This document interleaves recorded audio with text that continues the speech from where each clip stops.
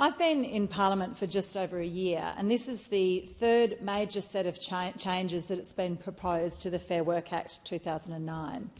And as a first-term MP, it's been pretty eye-opening. Industrial relations seems to be the issue that absolutely polarises the major parties on a fundamental philosophical level. You're either pro-business and horrified by union activity, or you're pro-union and you dislike and distrust business. As a community independent, I'm not beholden to business or unions, and my comments are less political or philosophical, they're pragmatic.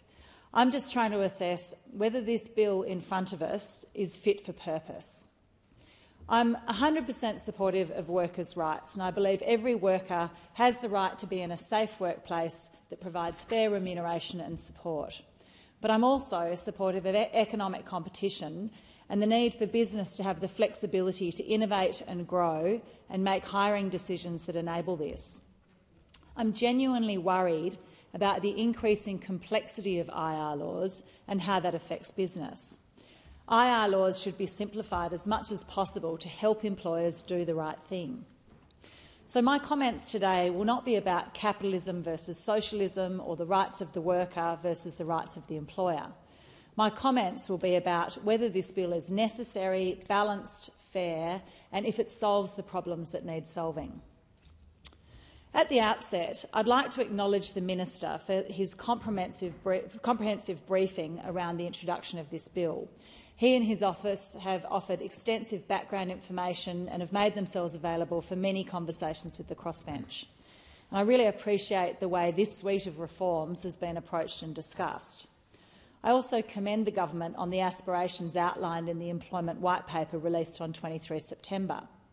According to the White Paper, the government wants full employment where everyone who wants a job is able to find one.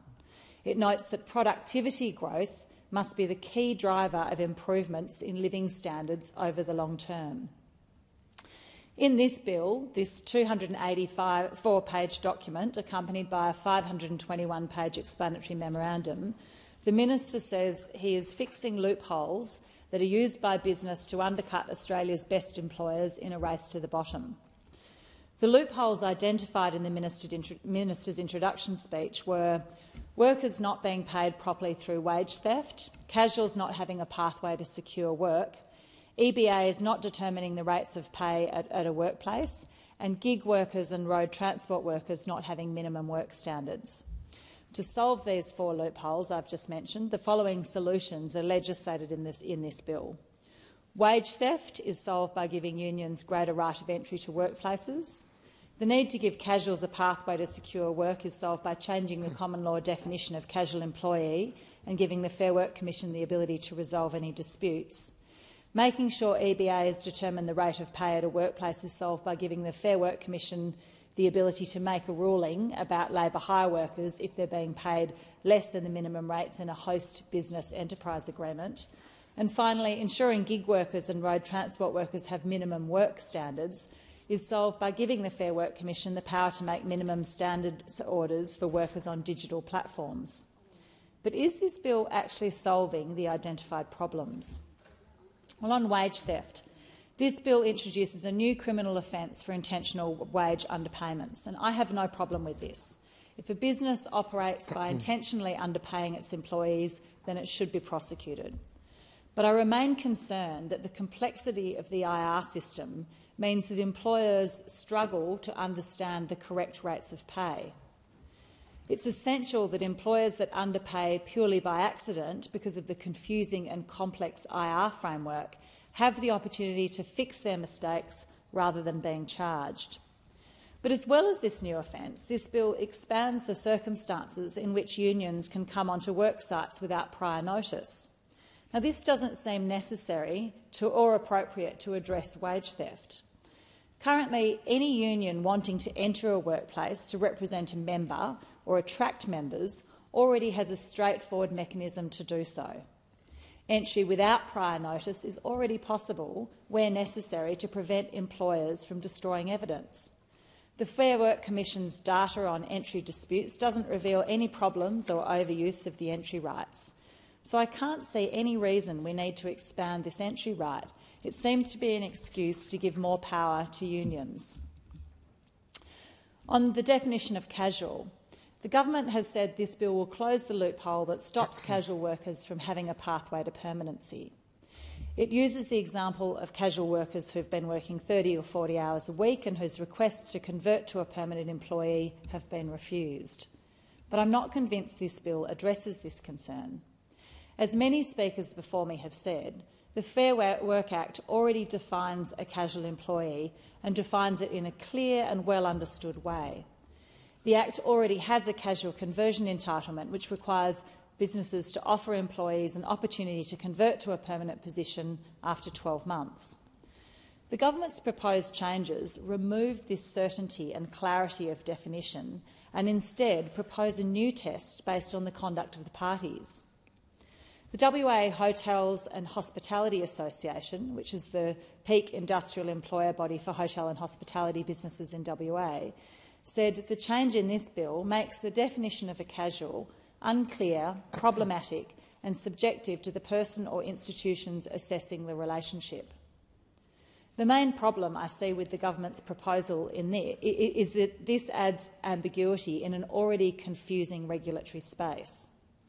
When talking about the definition of casuals, the explanatory memorandum says that a firm advanced commitment of permanent work could be identified on the basis of ongoing work performed on a regular, systemic, stable or predictable basis. This increases ambiguity around rostering, with an employer seemingly at risk of representing a role as casual if they roster an employee, for example, on regular weekend work shifts or on the same morning every week. Now, I don't subscribe to the hysteria that this change will mean employers won't offer casual work ever again, or that every employer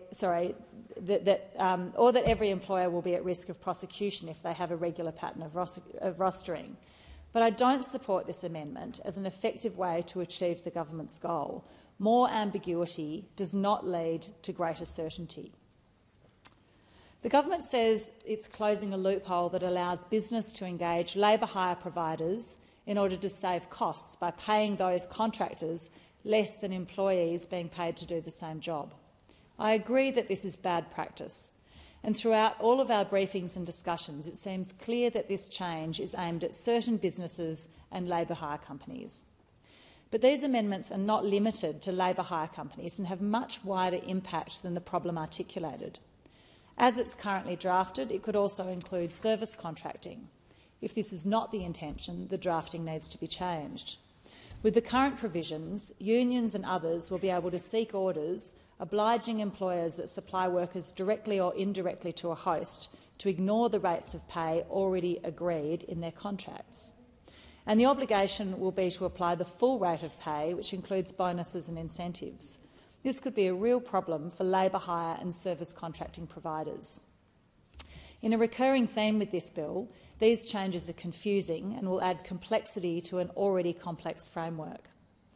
The additional admin burden for labour hire and host employers as they try to wade through EBAs and previous agreements to find the correct rate of pay adds yet another degree of difficulty. Companies will have little time to prepare for this drastic change. The government has stated repeatedly that workers in the rideshare and food delivery sectors are at risk of exploitation because they're independent contractors and therefore don't have minimum pay and conditions. I want to make it clear that workers should absolutely not be exploited nor exposed to dangerous working conditions, but I'm not sure this bill solves the issue it purports to address. This bill gives the Fair Work Commission the ability to set standards for non-employed workers in the gig economy and for those whose work is facilitated through platforms and websites. The current drafting specifies that an individual must fulfil one of the three criteria to be defined as employee-like. This is too broad. I'll be supporting amendments that require an individual to fulfil at least two of the specified criteria instead of just one. A number of online businesses have noted that this provision undermines the digital platform business model by imposing strict requirements on workers. I believe that we should be supporting innovation and flexibility in new businesses and allowing workers to elect to work as it suits them and get the benefits that flexible work entails. And what else is this bill doing beyond allegedly closing these loopholes? There are a number of provisions in this bill that don't seem to address any loopholes at all. Some provisions seem straightforward and non-controversial, like Schedule 2, which aims to eliminate silica-related diseases, and Schedule 3, which relates to PTSD suffered by first responders. As we discussed at length on Monday, I believe these provisions should really pass before the end of the year.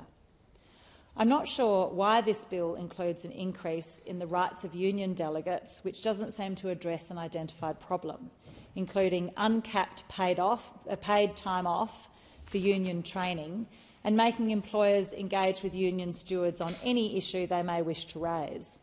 And also, how is any of this helping to address productivity? But maybe the most important question to ask about this bill goes beyond the detail and wonders, why is this bill needed to ensure Australians can all be gainfully employed and productivity increases? The Australian Chamber of Commerce and Industry has come out bluntly and said this legislation will be bad for productivity. Master Builders Australia has pointed out that the word productivity appears only twice in the whole bill, and only in the context of proposed new powers needed to be exercised in a way to avoid unreasonable impacts on productivity and business viability. Last month, RBA Governor Michelle Bullock said that with wage growth so strong, productivity will need to improve for inflation to return to target. I'm not sure how adding complexity to an already complex IR framework will contribute to this aim. I appreciate that there are some issues that need to be addressed, but I'm unconvinced that there are systemic loopholes that require this sort of drastic and complicated legislative response. I'd be more supportive if this bill was more targeted, if the response to wage theft was limited to increasing penalties, if the response to increasing casuals' pathway to permanence was addressed by reducing the conversion time in the already clear definition, if the response to exploiting labour hire workers was focused on the industries of concern. But to me, it seems like the government is introducing far-reaching changes that go way beyond their claims. This bill seems to expand the powers of the Fair Work Commission and unions and reduce the flexibility for workers while adding complexity for business. If we assume that the majority of business owners are doing the right thing, then these changes will only make life harder and more confusing for them. For those few businesses that are trying to undermine workers' rights, they should absolutely be addressed specifically. In its current form, this bill is less about closing loops than creating hoops for business and workers to jump through.